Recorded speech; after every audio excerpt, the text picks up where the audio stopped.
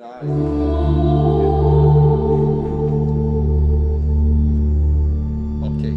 super. I mean, the basic bare bones of the story is very Adam and Eve in a way.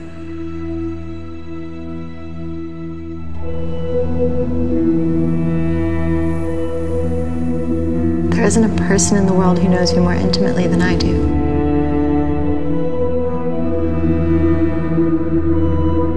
Nimani is the android, and she, in a very Pinocchio-like way, becomes a real girl.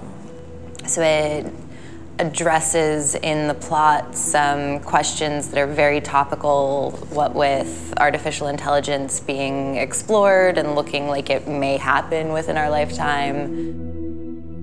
From Nimani's perspective, Milutin is a little bit of a lost man who causes some major trouble and then can't deal with the ramifications of it.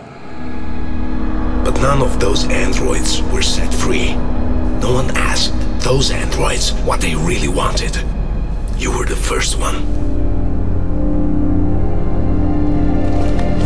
All you did was mess with my programming and delete my most important software. You did not set me free.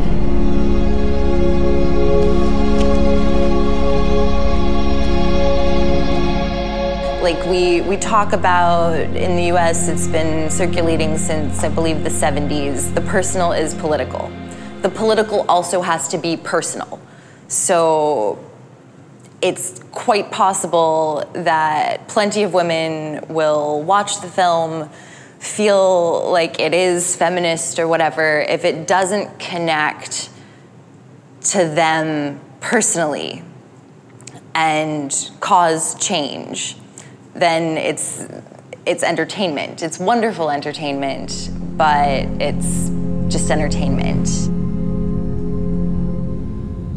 If I'm so menacing, why don't you shut me down? Making the movie unfortunately brought up things from my personal life that I really wasn't prepared to be dealing with.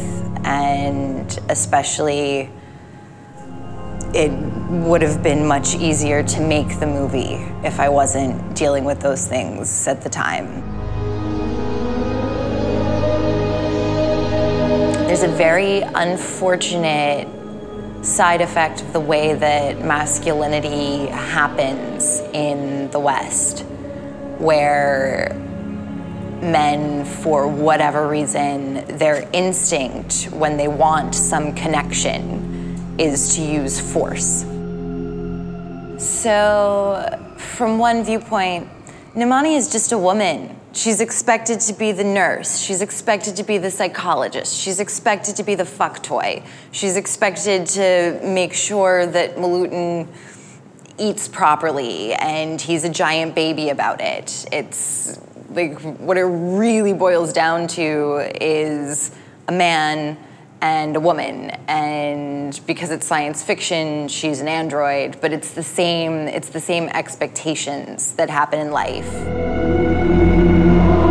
Nimani is our cyborg. Her performance is adjustable. You can create your own customized program of behavior. Unlike real women, she won't hurt you.